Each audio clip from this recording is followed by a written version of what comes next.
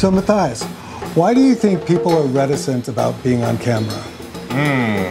Well, I think that, you know, I've worked with so many people, either through my online video chats, beauty tutoring here in my studio, and, you know, I've worked with women and men of all ages and nationalities, people who are professional performers and people who aren't.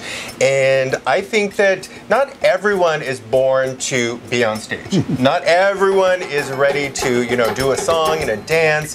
Maybe you've had the opportunity to be asked by somebody in your family who's getting married. Maybe, you know, can you do a dance at our wedding, or can you say a speech? Are you the best man or the bridesmaid or the matron of honor? You know, it's not natural for everyone out there in the world to like say something in front of a group of people, right? So it's something that I think we are innately afraid of, I think, because when we're children, you know, we grow up with fear of being judged. We grow up with the fear of being looked down upon if we don't fit into, you know, what the norm is or whatever. So it's very deeply psychological in many ways.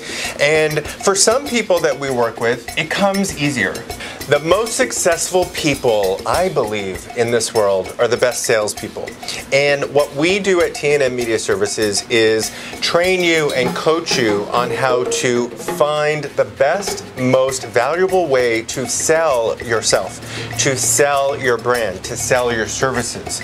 And the best way to do that in today's marketplace, moving into the third decade of the 21st century, is through video.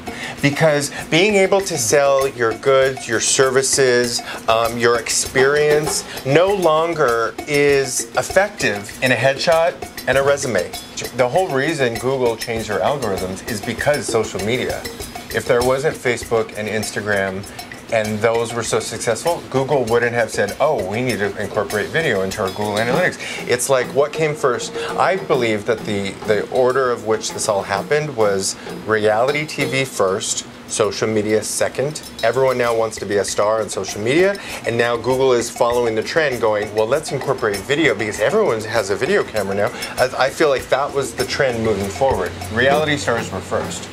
The Osbournes and all those people, they became stars by just being themselves. Then it turned into Instagram.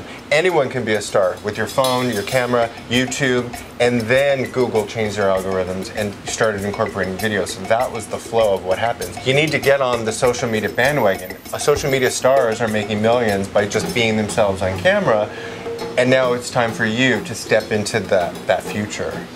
Exactly.